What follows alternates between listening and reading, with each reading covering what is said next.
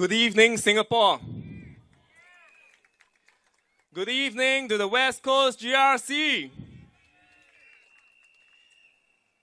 Now, many Singaporeans might not know, but I used to teach children with autism.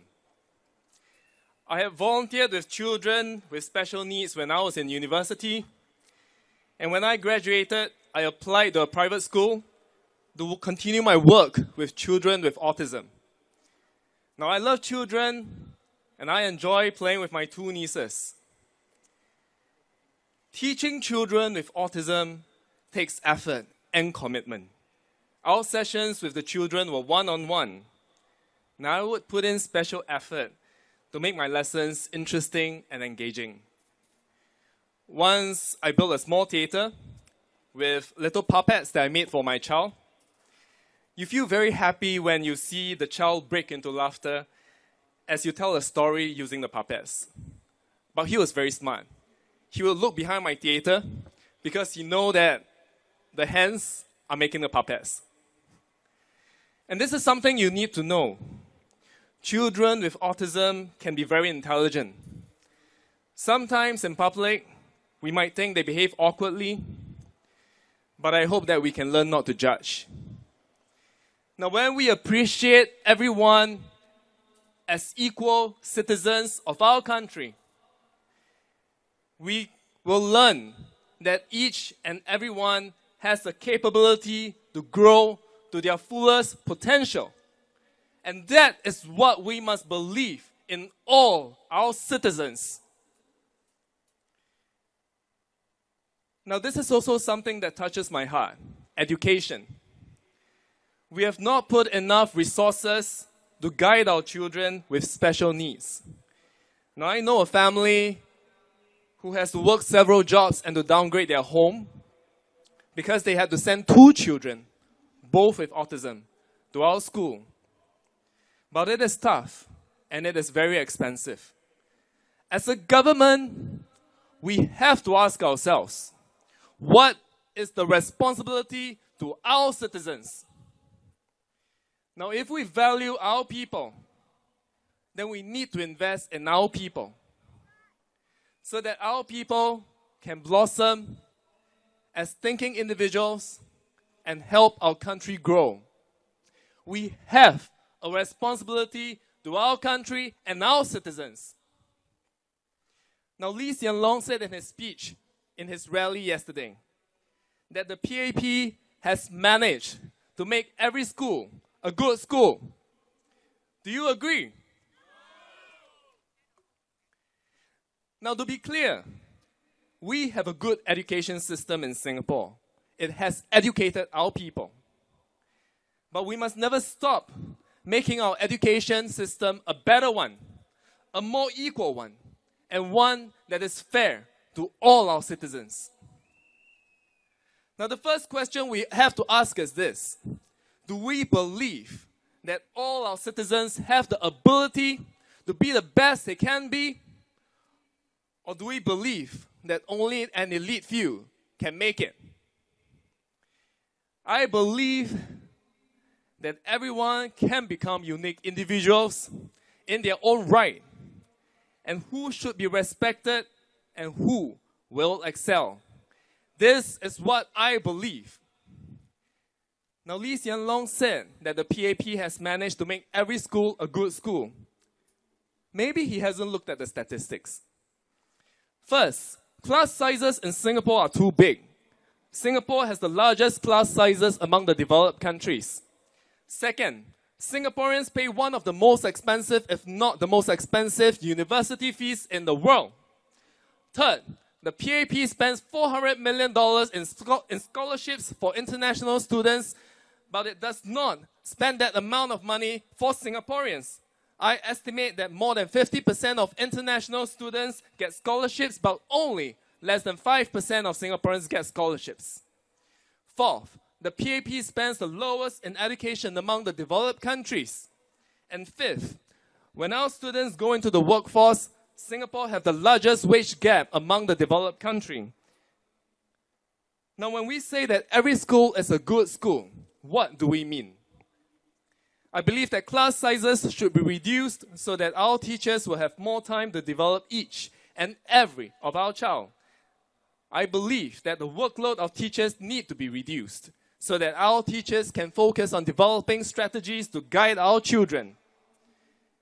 Now, I believe that if Singapore has become too expensive, but the government has become so rich, then we have a duty to invest back in our children.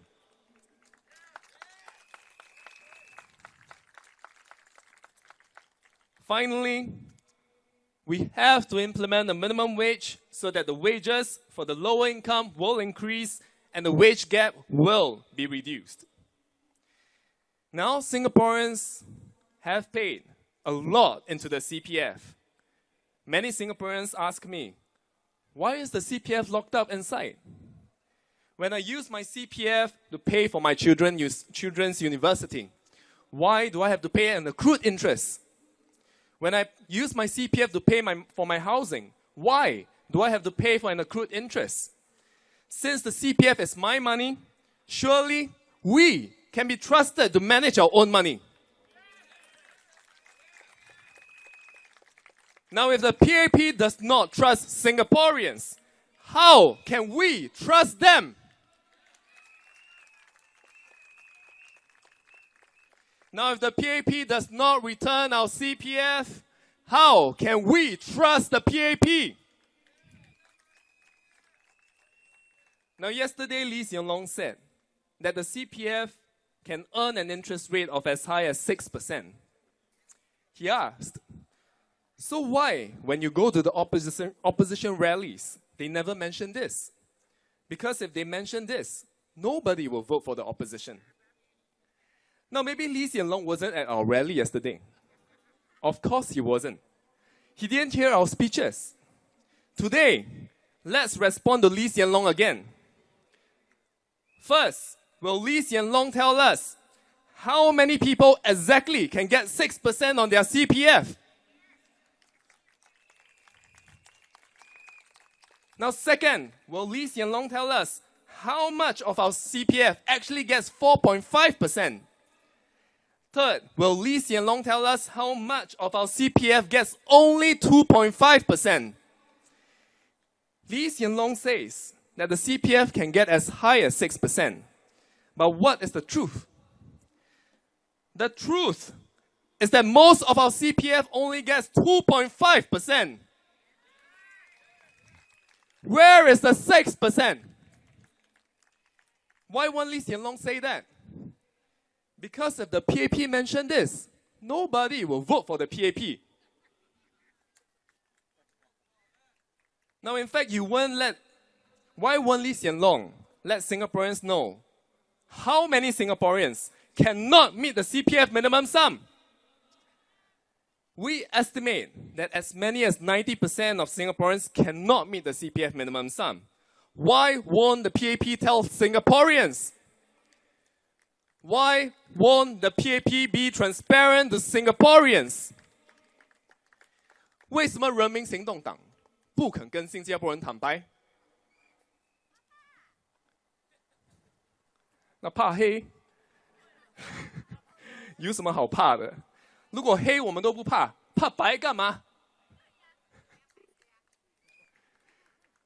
Lee Hsien Loong said that Singaporeans are not silly. They are not ignorant. They understand. They are wise. I agree. We are not silly. We are not ignorant. We understand. And we are wise. And that is why we will vote the opposition. And that is why we will vote the Reform Party.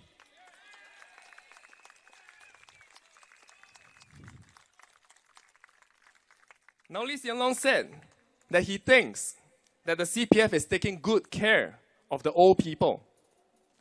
Then Lee Hsien Loong, we are going into the Ang Mo Kio GRC. Are you ready to lose your seat at the Ang Mo Kio GRC to collect cardboards? We will take good care of you when we go into government. Now, if we believe in equality, then we must believe in equality. Our policies cannot be divisive and our policies cannot break our people. Now I believe in a Singapore where our people are confident of themselves. I believe in a Singapore where our citizens are proud enough to speak up. I believe in a Singapore where we would stand up and where we would fight for ourselves.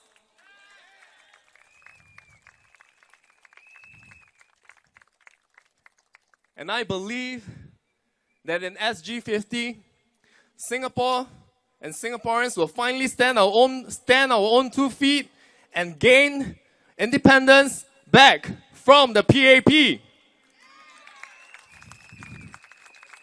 Now we must never forget what our nation stands for. We must never forget what our fathers and what our forefathers fought for our country. We must never forget the sweat and toil that they gave so that we could become a more equal society. We must never forget that. It is time to regain our right, our land, our country, and take back what we own, and take back what belongs to us Singaporeans. Now let us put our strength back into the country. Let us help our country move forward once again, so that our citizens will be protected. Let us make the change, and let us fight for a better future tomorrow, today. Nomajula Singapura! Merdeka! Merdeka Singapura! Vote for us. Vote for the Reform Party. On 9/11, when you go to a polling booth, mark a cross next to the Reform Party. Fight for our own future. Thank you. Thank you, Mr. Roy.